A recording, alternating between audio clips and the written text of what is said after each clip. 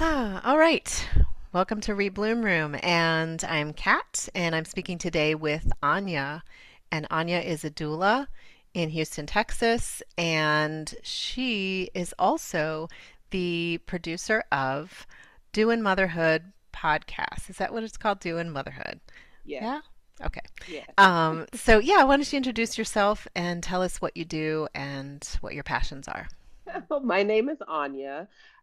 You can find me online and on social media as Anya Doula.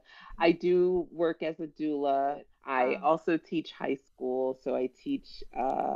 I'm back in the classroom this year, and I bless teach. you. Bless you.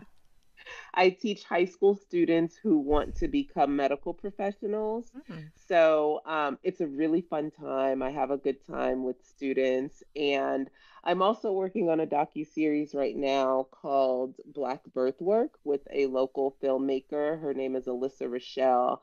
And that project is really near and dear to my heart because we're both very passionate about making sure Black families understand what their birth options are and have an idea, for those who don't have a clue what they're getting into or what that looks like, right? Yeah. We just want to we're creating something that I think will be like a core educational piece for our community. Hmm. Nice.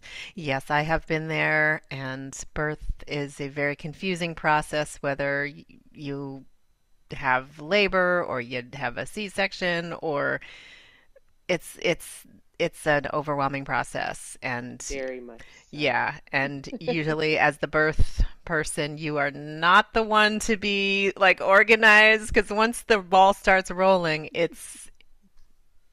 there you It's are. true. It's true. And it's so helpful to have someone that just like can if nothing else, just help set up healthy expectations, Mm, right? hmm. Like Yeah. just to help you get that, know what you should be expecting and what looks right and what sounds right. Hmm. And then, we're in the midst of a maternal health crisis across Mm. the board for all women in the US, but Black women are faring the worst in this crisis. Yeah. And so, I say all the time, every single Black woman needs a doula, and there is a doula for every single Black woman that's out there, so Yeah. I think we need to make sure that happens. Yes.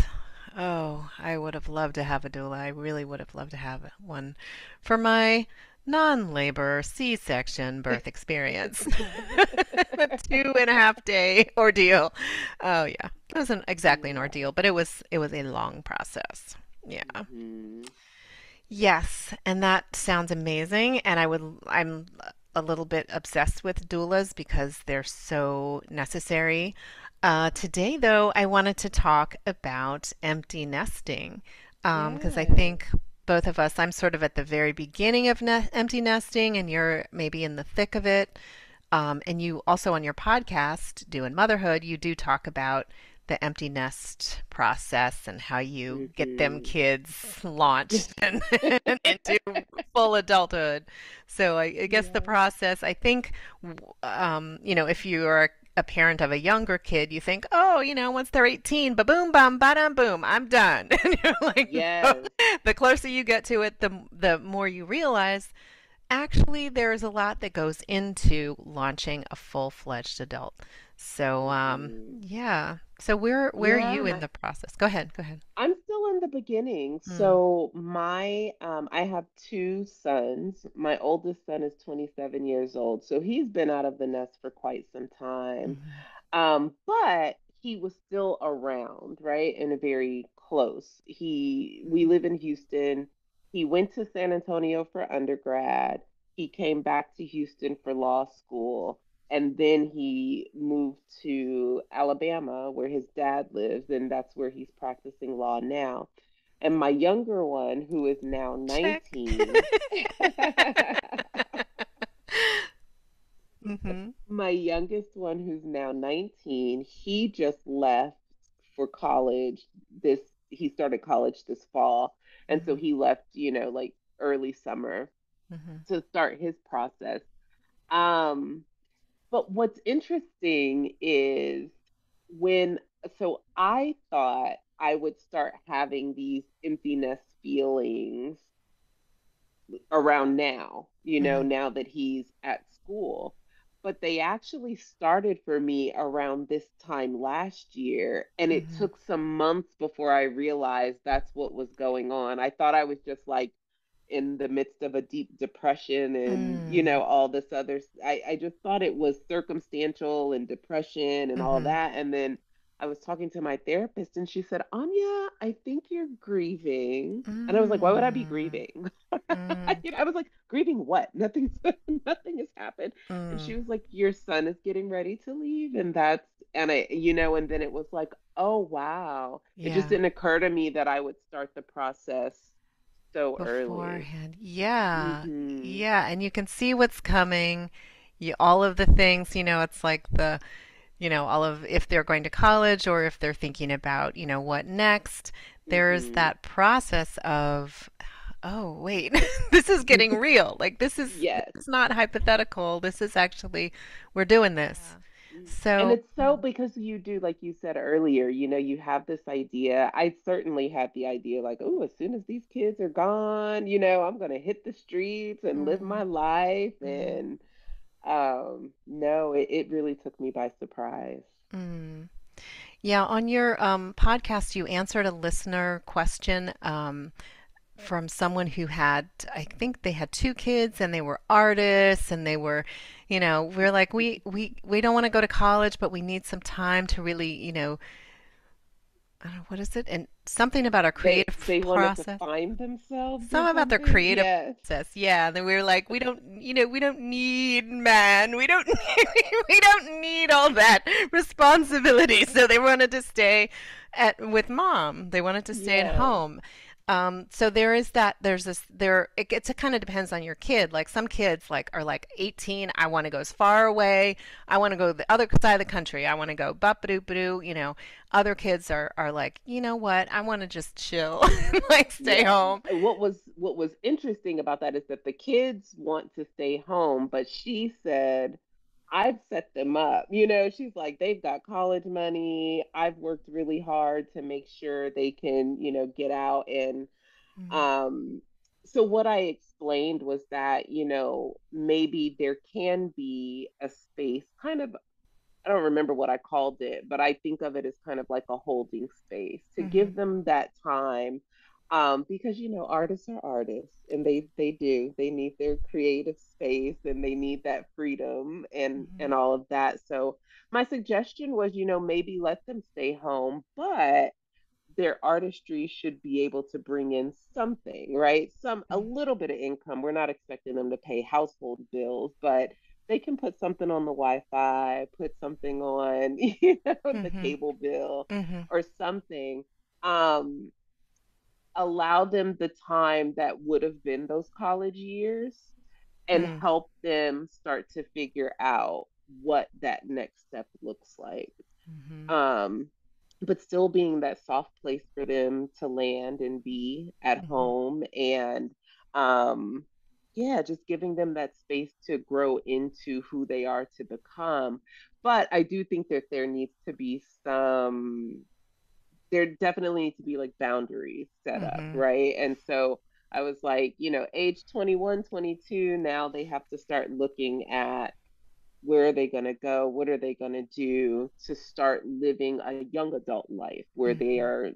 they are finding ways to take care of themselves, and then still leaving space until, the way I see it is, if the government now says that our children can be dependents until age 26 because of health insurance and things like that, that even out until there, I think it's important that we leave the door open, right? Or leave it cracked a little bit for them to be able to come home. If anything happens, our economy is not the strongest right now. We don't really know where it's headed in the next few years. And so they may need that soft place to land again. Mm-hmm. But if they come home after age 22, if they need to come back home, they've got to come back home with a game plan. Something has to be written down, agreements have to be made, Mm-hmm. because we do want them to stay, accountable to themselves, Hmm. really. Yeah. Yeah. Yeah. I was just saying on your Instagram, you had posted an interview with Barack Obama, and he was saying that our responsibility as parents is to ensure that our kids are responsible, and what did he say? Oh, teach our kids not to need us. Hmm. Yeah. Hmm. Yeah. And Although I don't know how I feel about that. I'm like, they should still need us, right? I don't Like, know. I still want, I think more than anything, I want them to know that I'm always a place that they can come back to, right? Like they Hmm. can always come back home. Hmm. And so if they need me, I'm here. But um but how to be self-reliant, I Hmm. think that that's what's really important. And self-reliant and I used to say good citizens. And Hmm. I still think that that's important, right? That they're good community members to Hmm. whatever community it is that they show up to. Yeah. Yeah. Ethical, you know, Hmm. contributing something positive. Yeah. Dependable, yes, contributing Hmm. something positive, giving back in some way, adding, and leaving places better than they found it. Hmm.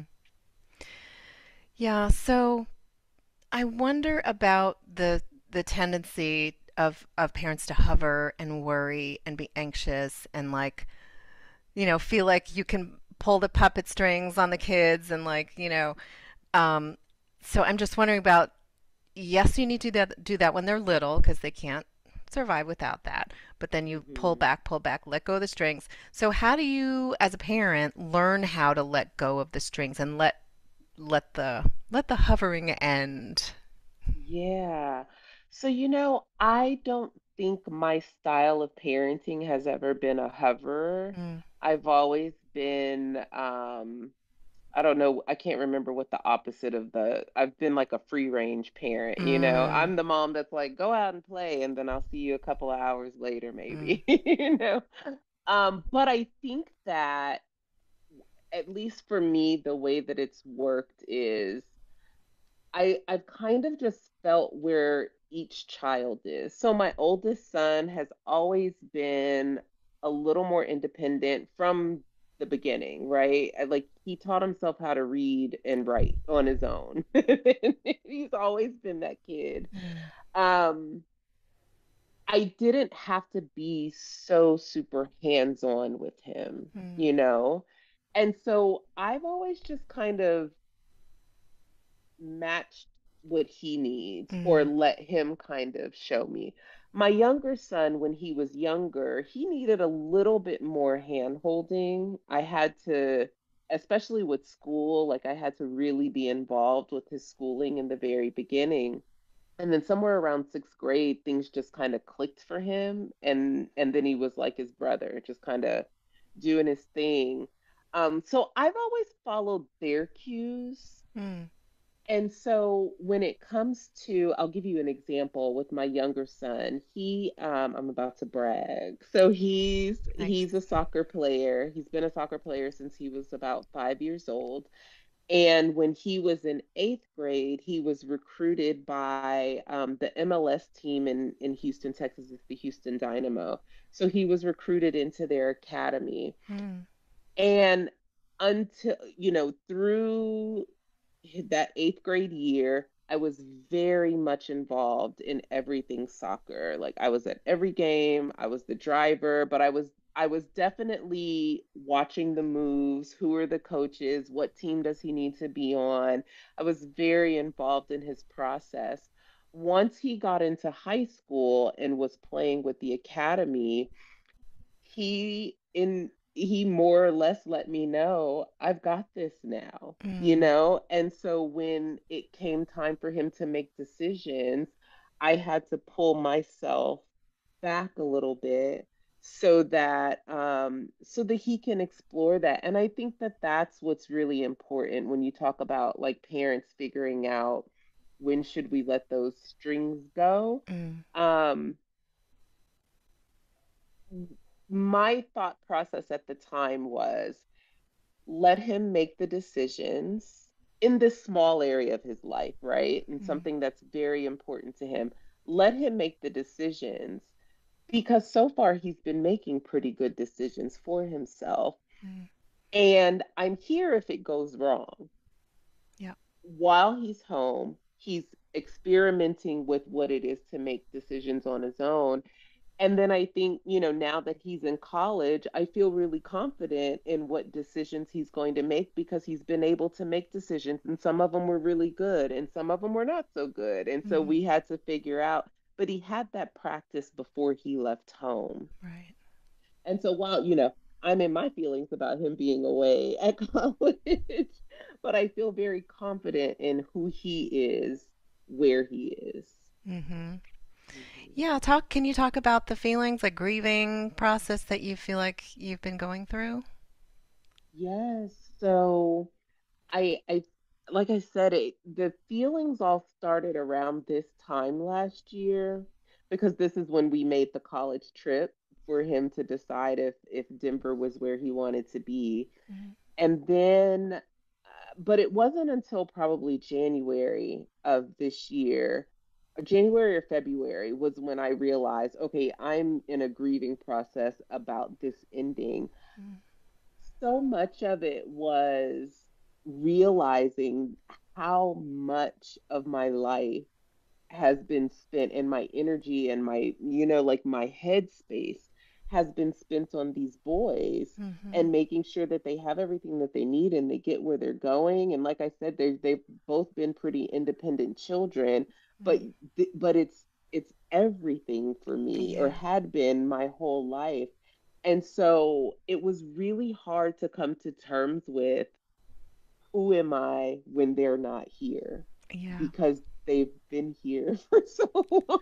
Yeah, that's a huge one. That's huge, and it Yeah. sort of leaves a vacuum. Even before they go, it's like you can see it. Like you can see that Mhm. space opening up. Mhm. I know you have projects going on. Is that kind of part of what fills the vacuum for you, or you have how I you're think gonna? I started all these projects trying to fill what I saw as the vacuum, and then realized very quickly that that was not a good idea. Hmm. Because what I was essentially doing was spreading myself so thin when I wasn't at my own full reserves. And so Hmm. then I'm trying to be a part of all these projects, that I don't have the energy or the headspace because I needed to tend to myself. Hmm. And so I'm just now getting back into my projects full time, or like, not full time because I work full time, but um I had to just drop things for a while Hmm. and just let myself go through what I'm going through. Hmm. And like I said, tend to myself. The work that I do as a doula is service work. It's that heartfelt work. It's Hmm. the getting in there, and I often describe it as kind of like when I go to be with the family during their birth process, I leave my life behind and I'm a part of that process. Hmm. During this grieving, or this transition into empty nesting, I realized I don't have the space to be that for other people because that's what I need for me right now. Mm. And so I really had to spend a lot of the spring and the summer just being there for myself and really tending to myself and being tender, and learning what it really means to be self-compassionate. And yeah, Mm. yeah, just kind of be my own doula during I this wonder if during there this is such a process. thing as an empty nest doula, like to help parents through the grieving and the letting go and the I don't know. pulling Maybe I back. need to do that. Or find one, yeah. Right. Yeah. You talked about shifting into more of a consultant role. I guess that was something that was on an Oprah show or something where she talked about, um, you sort of offer help when they ask for help as opposed to jumping in all the time. Yeah, Yeah. becoming the consultant parent. Hmm. My that was something. It's something that I watched on Oprah when I was young. And it just kind of always stuck in the back of my mind. And then when my oldest son, when he was in, I think it was probably when he started law school. And I think I was still, anytime he called to tell me about something, I was jumping in with my thoughts and ideas and advice. And one day he finally said to me, "That's not what I need from you." Mm. And it took me aback. Hmm. I was a little not really hurt, but I was like, "Oh, well, okay." And then I remembered that episode of Oprah that I'd watched so long ago where Hmm. she talked about, when our children become young adults and adults, we're not there to be what I call hands-on parenting, right? It's not our job to jump in Mm. anymore. They're coming to us because we are that safe place for them and that soft space for them, but we need to allow them the space to work those things out on their own. And so now what I try to do is just listen, and before I start to interject or add my 2 cents to it, I ask, do you want my advice or am I just listening? Let me know. And then usually he's like, no, I just need you to listen. And then later on he'll ask for the advice. you know? Mm. But I find that when I take that approach, we have a much better relationship. Mm. Yeah. Hmm. So how do you take care of yourself through this process? Like what kinds of things could you recommend to parents going through this process? Like, Sure. So much of it has been, first of all, therapy. Therapy is so important. And I have, an established relationship with the therapist. So we've been working together for some time. One of the things that she reminded me is to start thinking about what was important to me before my children are here, right? What are the things that I like to do before they were here? And so it's the simplest things. I rediscovered Tetris because I used to be a little Tetris master, when I was younger. And so I've rediscovered Tetris and I've rediscovered puzzles and I've rediscovered enjoying to go out for a walk just for the sake of walking, not as part of mm, exercise, not because I have to walk the dog, but because I used to just enjoy taking long walks. And so a mm, lot of it is just that, remembering who I was before my children were here and trying to do some of the things that I've done before. And and the rest of it really is what I said earlier, just being here for myself and putting myself first in a way that we really don't do as mothers. mm. They've Yeah. always come first since they've been here. I know. It's such a Hmm. strange time. It's such a strange transition to think of this Hmm. person who used to be like this small to be like walking around in the world and like making all kinds of like responsible decisions. And It's yeah, so it's true. kind of mind blowing.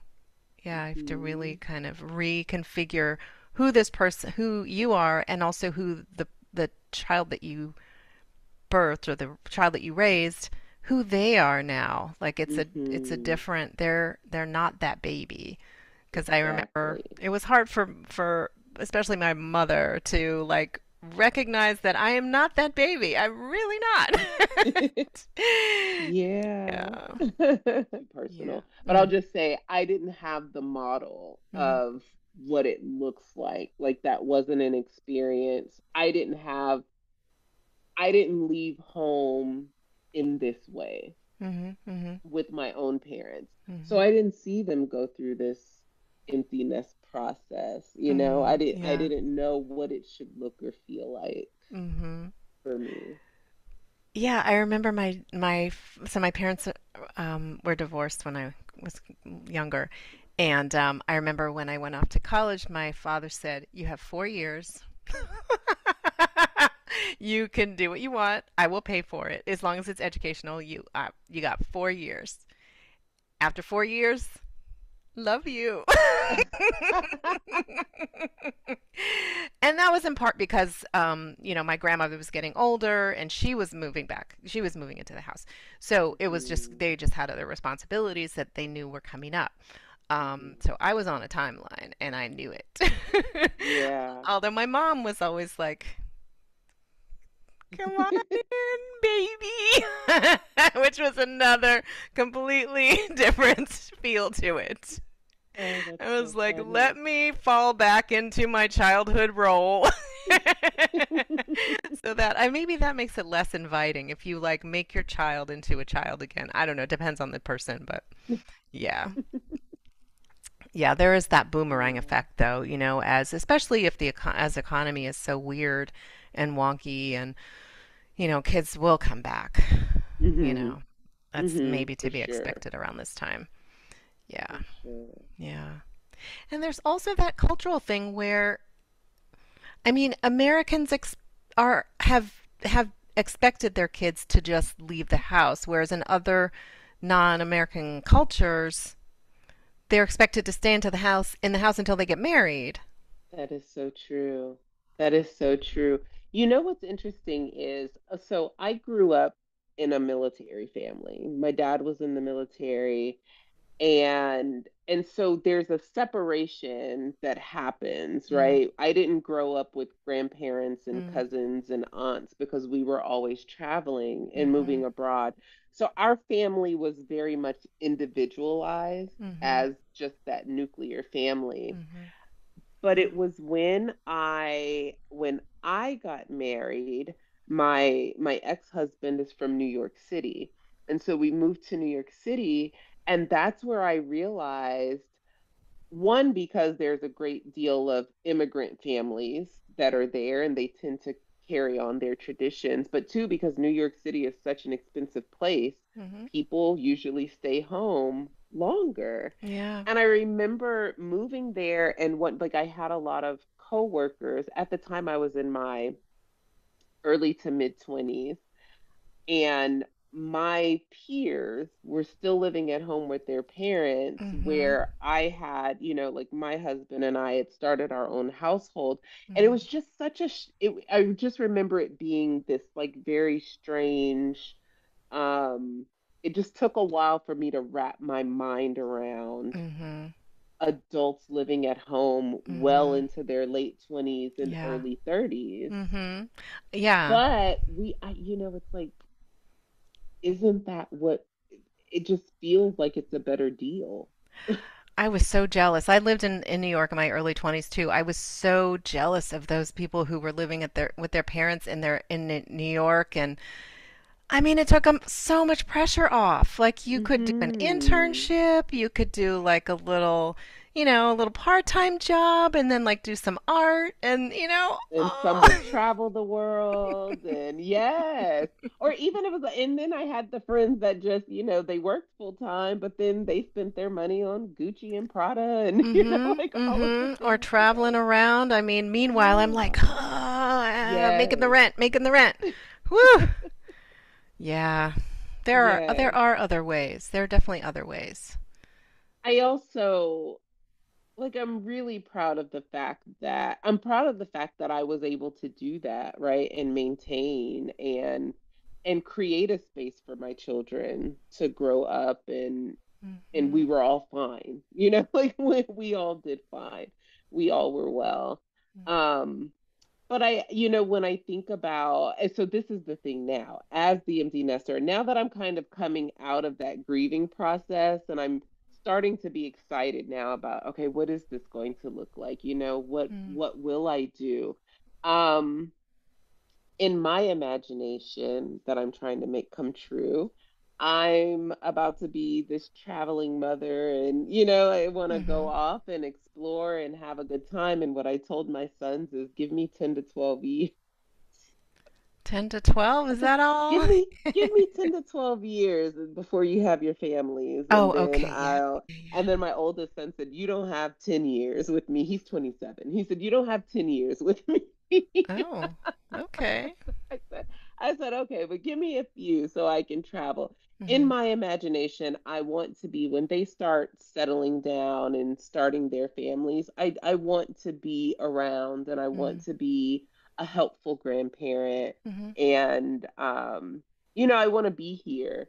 But I right now I just want to get out. Yeah. Fly. There's another. Yeah. Then that nest is really going to be empty. Nice. I'm ready to go explore. Yeah. Hmm. Yeah. Sounds about right. Yeah. Do you have anything planned, or are you still kind of in the figuring it out stage?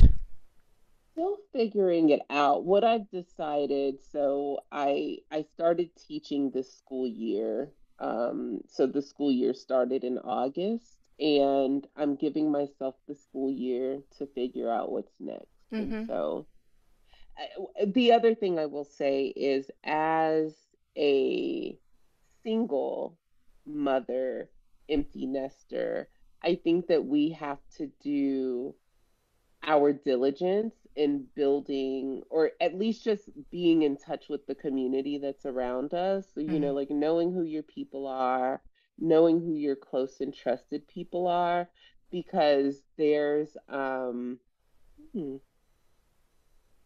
a lot of emotions hit me. Mm. Um, it just there was a long time that I felt very isolated. Yeah. Yep. Yeah. Yep. Yeah, single motherhood is not, I mean, I didn't choose it either. I'm divorced and I didn't choose it, but here we are. It is. Yeah. It can be. It's like I have to do everything. I have to do all of it all the time. Hmm. All the time. And I don't have the partner or the life partner right now to Hmm. turn to and say, this is how I feel. Yeah. Or, Yeah. or that I'm not having this as a shared experience where, Hmm.